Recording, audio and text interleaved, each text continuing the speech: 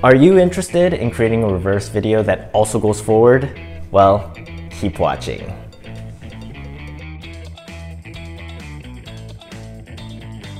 Hey everyone, it's Elliot from Wondershare Filmora here to empower your inner video creator. Before we get started, don't forget to like, subscribe, and hit that notification bell so you don't miss any of our new videos. So you may have seen a certain movie with this special effect recently. However, due to copyright laws, we aren't able to show you the scene. So how about we show you our version?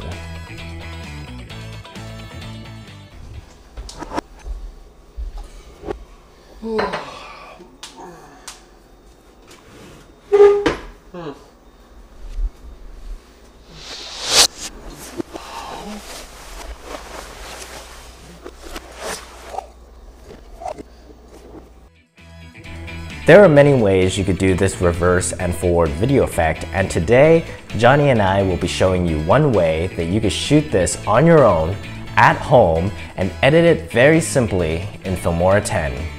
Let's start with how to film the effect. To film this effect, you will need to put your camera on a steady surface or tripod. Your camera shouldn't move because we will be filming multiple videos of the same location, stitched together. Next, find an area where you can film multiple times and do various takes. Now split your area into 3 sections in which you could do a specific task staying within that area. Then film each task individually. It will help the reverse portion if you do a large movement, so viewers can tell that it's reversed or moving forward. Once you're done filming, let's head over to Filmora 10. Drag your footage to the timeline, and if Filmora 10 asks, let it match the resolution to the timeline. Then drag the videos of each task onto the layers above. I'm going to make sure that the task where Johnny drinks is on the bottom. In order to show each task, let's add an image mask to the clip of Johnny in the hallway and Johnny at the counter. Then double click on them so its video properties show up. Let's adjust it accordingly so each mask shows the task. Now let's take a look. As you can see with the shot of Johnny drinking, his movement is underneath the hallway clip.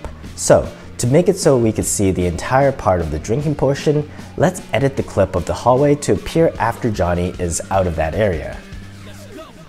Since the camera was steady, you can't tell that it cuts in. Now we have 3 Johnnies, but they're all moving forward, and we need to make 2 of them move in reverse. To do that, I'm going to right-click on one of the clips, then select Speed and Duration, then click the Reverse Speed box. I'll do this one more time with the other clip. Play it back, and now we have 2 Johnnies in reverse and 1 in forward. And that's how you create a reverse and forward video in Filmora 10. If you know another way to create this effect, share your video in the comments below. And if you could guess the movie that inspired this video, let us know. Don't forget to subscribe and keep creating. Got to do a wider alpha stance. There we go. Okay, one sec. I'm gonna be so hydrated at the end of this.